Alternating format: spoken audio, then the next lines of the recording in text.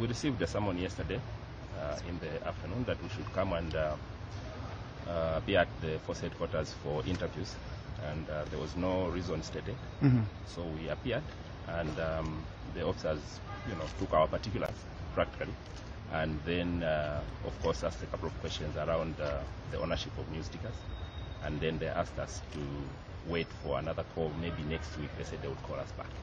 Okay, there have been, an assumption that obviously you appearing at the police headquarters could be in connection with the story that you carried on a leaked, audit later management. Can you speak to that?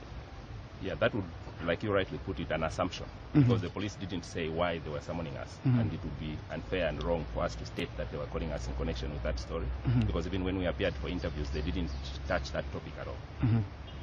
All right, thank you.